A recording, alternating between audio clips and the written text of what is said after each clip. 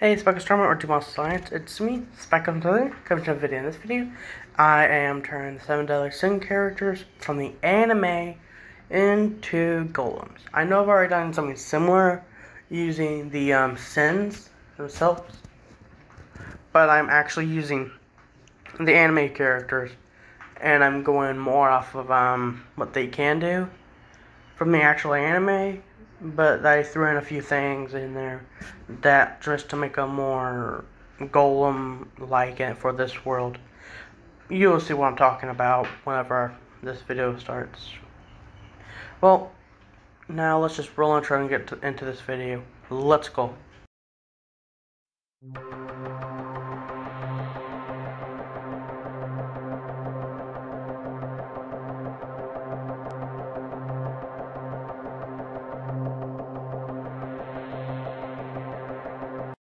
Like and subscribe if you enjoy this video. Okay, so the first golem I'm going to be looking at is the Demonic Dual Crystal Plus Weapons Golem. A most common name for it is the Demonic Crystal Golem.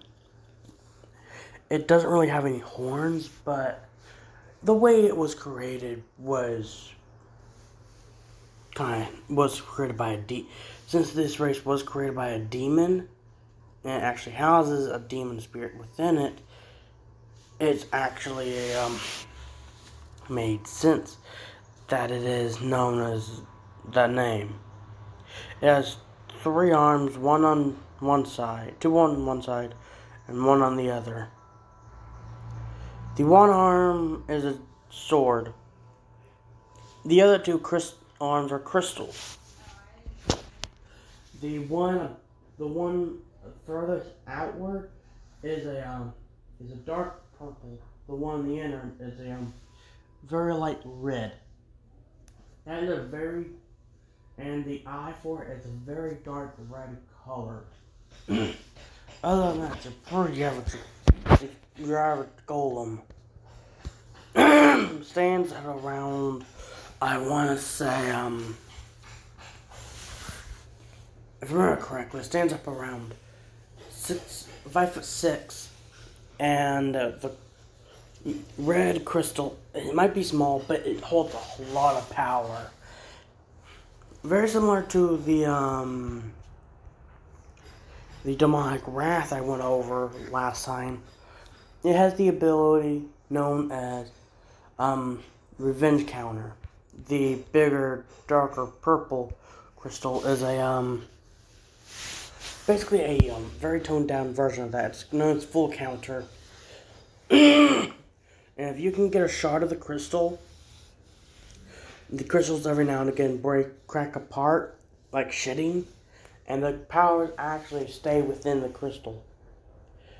But after a few days, they are mostly absorbed and dispersed. But if you are able to collect one and contain it within a specific area, you can actually stay like that forever. Or the second option, asking the actual golem for one.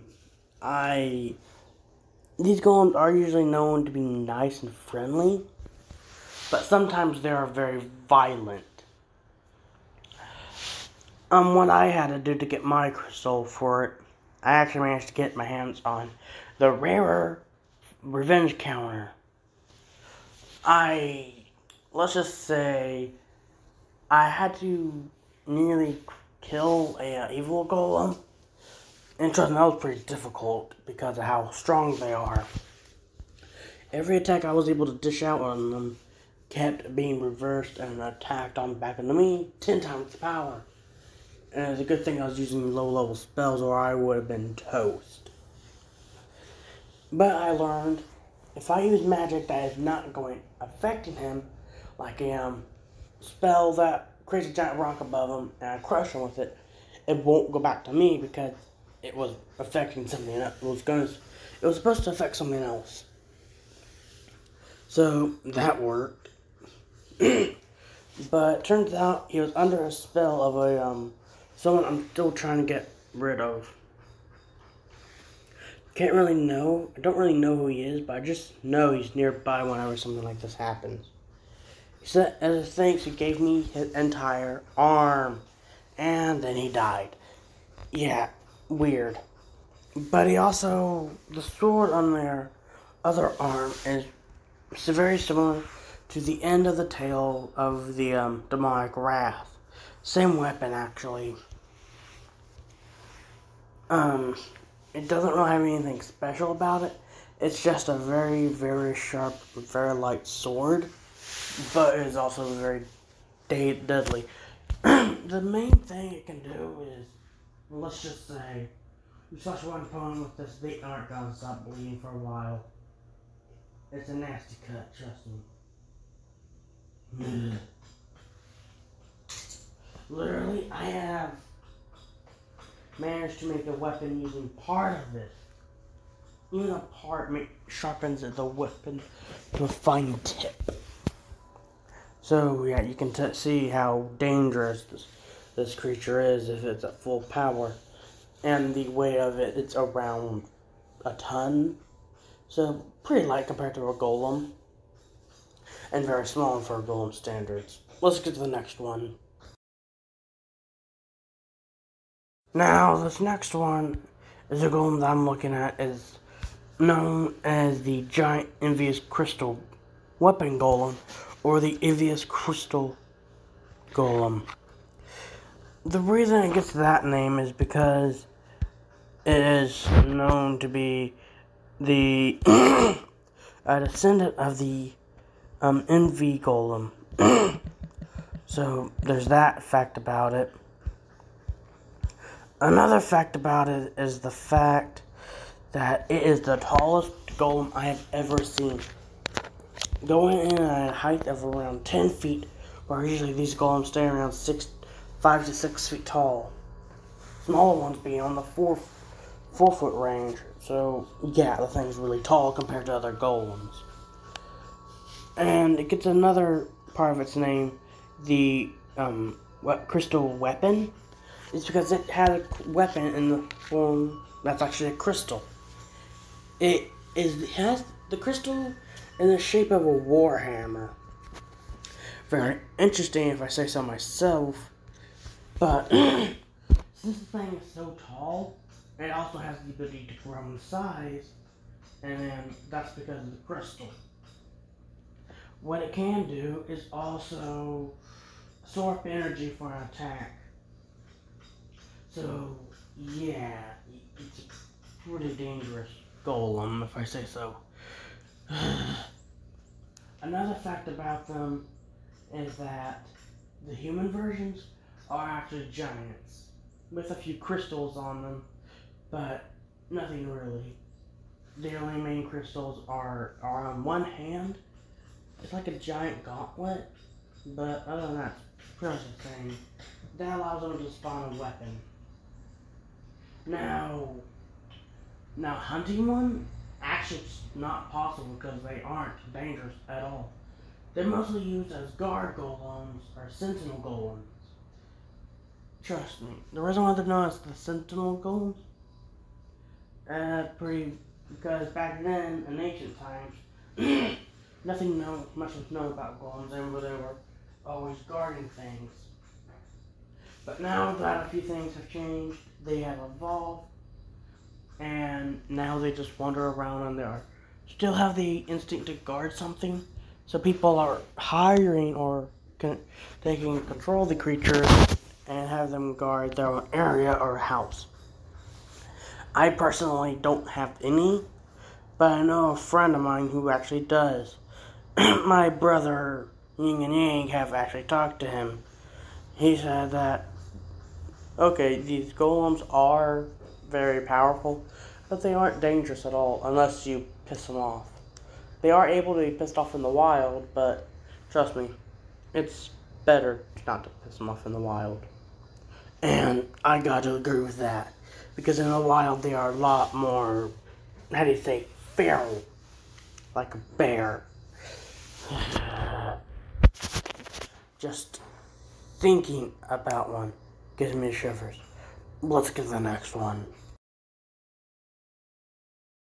Now, the third golem I'm looking at is known as the Stealing Crystal plus Weapons Golem, or Stealing Golem. It's another hybrid, like the last one. Well, technically the first one. It was a hybrid of the Crystal Golem and the Weapons Golem. But, like the name suggests, it's able to steal things, and it has a weapon on one arm. The arm with a weapon is actually a three-pronged nunchuck.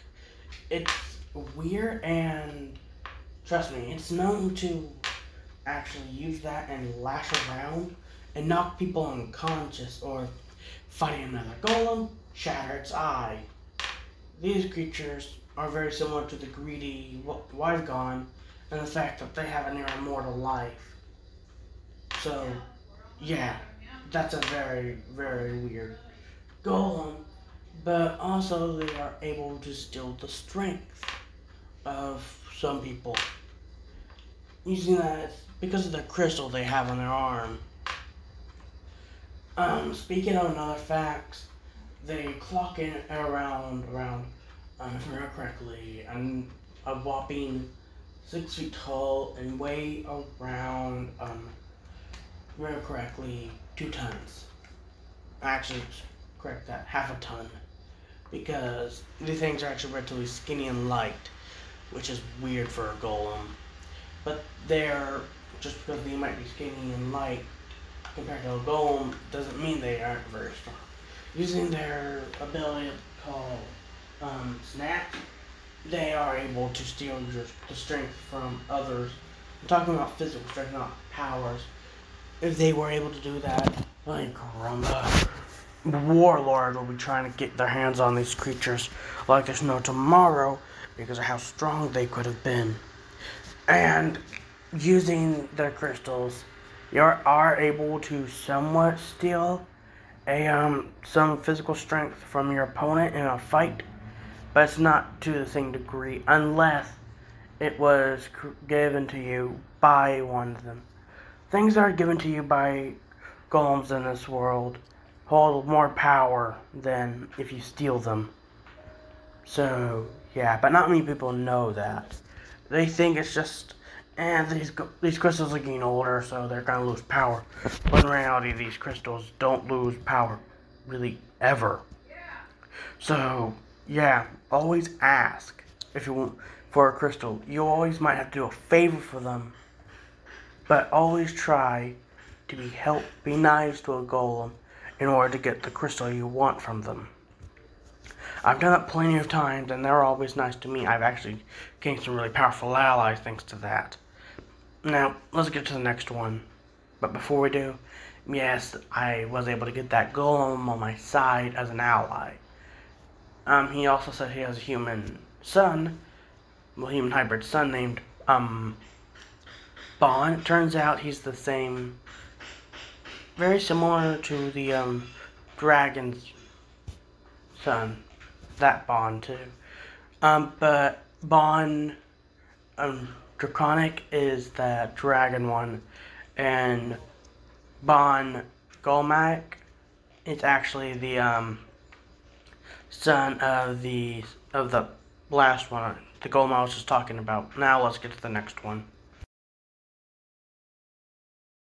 Now, the next one we are looking at is a golem that is known as the Sloth Crystal Weapon Golem, or Sloth Crystal Golem.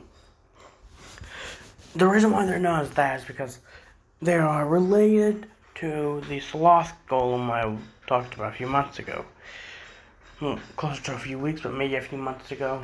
Anyways, these golems are able to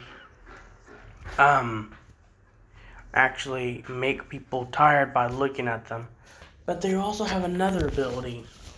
The weapon part of their name is because they have weird protrusions from their arms. Very similar to the Pride Golem, but weirder.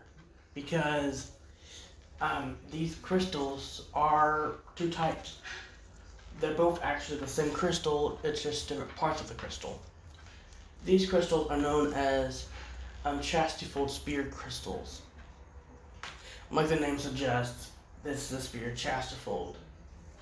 Using it in the tip of a spear, it'll transform it into a spear known as the chastifold spear. But since only these golems have it, they don't really give it out so much. Because, since that, these weapons are quite rare. I actually have one in my possession, though, because I've been going on missions so many times. I've encountered so many golems and dragons and other creatures. I've managed to meet one of these, and thanks to me going on a hunt with him, we were hunting a dragon version of them. There's golem, dragon, elemental hybrids out there that are powerful. And there was one in his territory that he needed to get rid of because it was threatening his family. Basically, although golems do asexually reproduce, they do have partners, so they just have someone to talk to. But yeah, that happened, and thanks to some of my spells, I was able to eviscerate that golem dragon thing into 1,000 pieces by one fire explosion spell. So yeah, as a thanks, he asked me what I wanted. I said nothing much, I just wanted a crystal, and he broke off his entire freaking arm.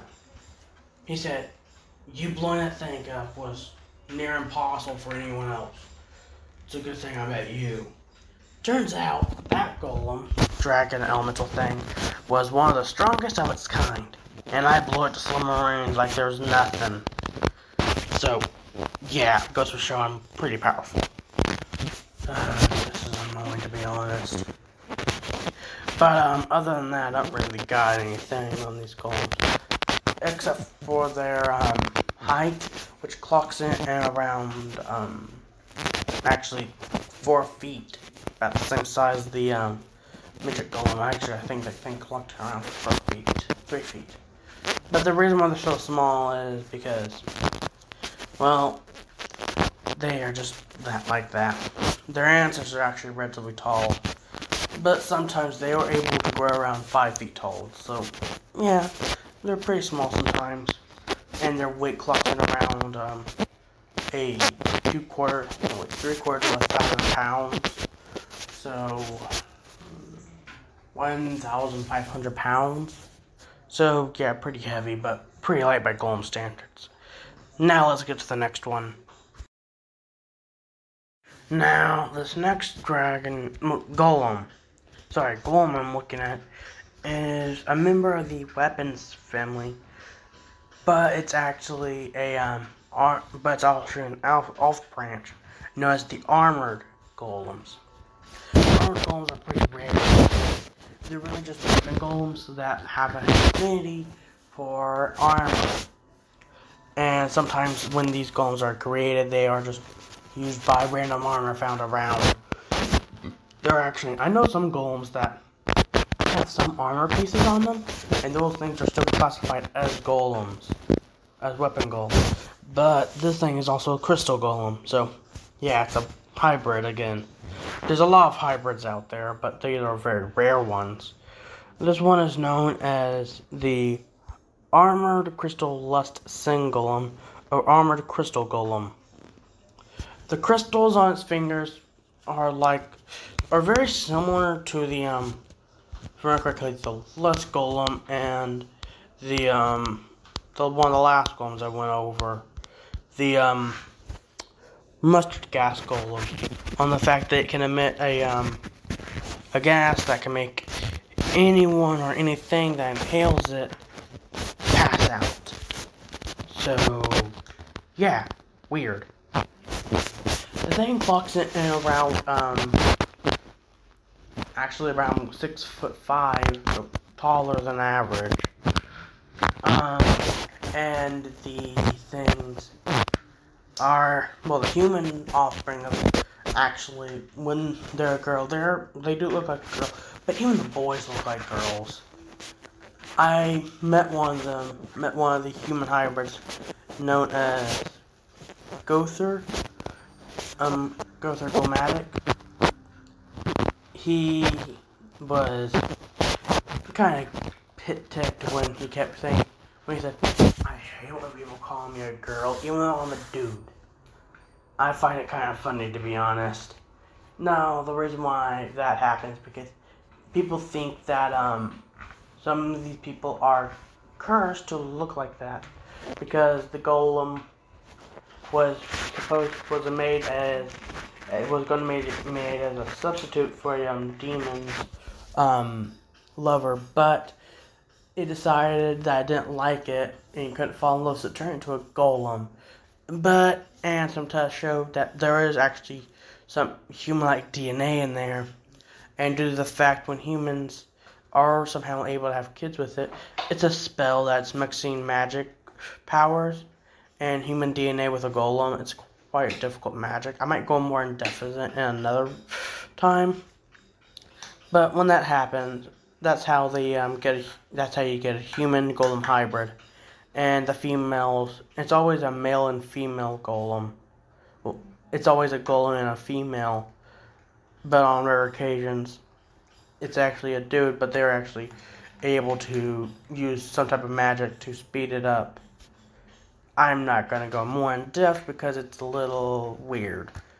I'm not looking for that kind of magic. I'm more into creation, destruction, weapons, any type of offensive, defensive magic. Anything like that, I will look into myself. But other than that, I don't really have any information on these golems. They're quite mysterious because of how hard they are to find. They are mostly known to be found in mountainous areas, but even those are really hard to find because it's very hard to find what they call the perfect area. Now let's get to the next one.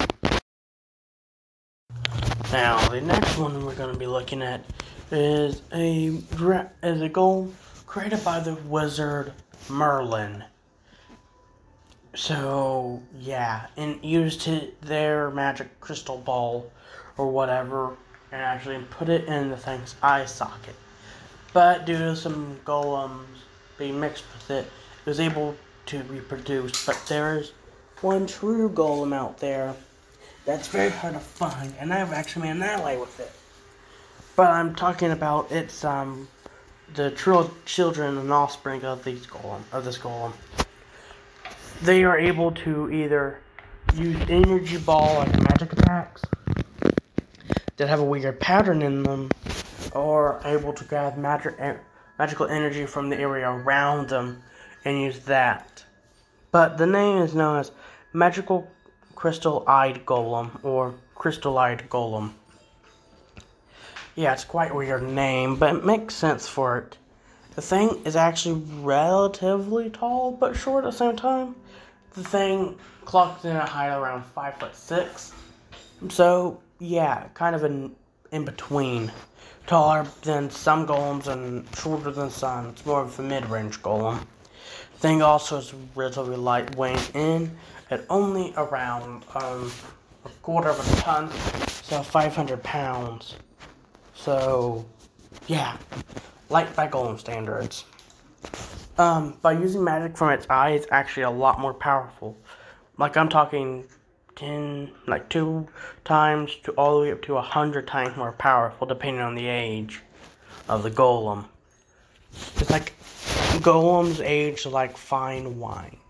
The older it is, the better the taste, or in this case, the older a golem gets, the more powerful it gets. So, yeah. That's really all I got on these golems, is because they're so rare. Let's get to the next one. Now, the next one I'm going to be looking at is a golem known, and it's also the last one, known as the Fiery Crystal plus Weapon Golem. It's another hybrid, and it's also the last hybrid we're going to be looking at. For today anyways. Also known as the Fiery Golem is the most common name. One arm is shorter than the other. One arm is very big and it has a crystal at it that is able to do very, very, very high magic spells, well, technically pyrokinetic spells. Mostly Cruel Sun, which is one of the most powerful high magic spells. I'm able to cast it, but it takes a little bit out of me. Like, I could be at full energy 1 minute. Next thing you know, I'm a little drowsy for like 5 seconds, but then I'm back up. So, yeah, and I saved that for, just for emergencies. Because if I cast it in a very big one, I will pass out. So, yeah. There's that. But they're mostly known to use smaller versions of that. And the magic crystal is actually powered by the sun. The things get weaker at night, but they're still a force to be reckoned with. Because they are a master with their other arm. A weapon. It's also an axe. Very similar to the last dragon I went over last time. The fiery axe-tailed. It's able to swing its axe around at very high speeds. But also, even though it's going to be weak during the night, it is able to chop a 100-year-old tree that has a diameter of around 2 feet in every direction. It's able to chop right through that. So hard, it leaves scorch marks behind. I kind of logged that after talking with one, so there's that. Trust me, these golems are very powerful. They are able to grow stronger at high noon, just like the fiery axe-tail dragon.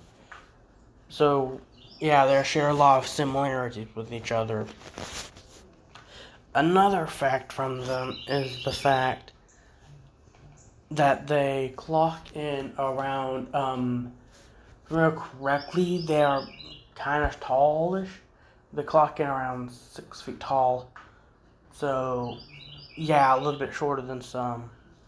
But they weigh around, when their magic is mostly condensed, they weigh around 5 tons.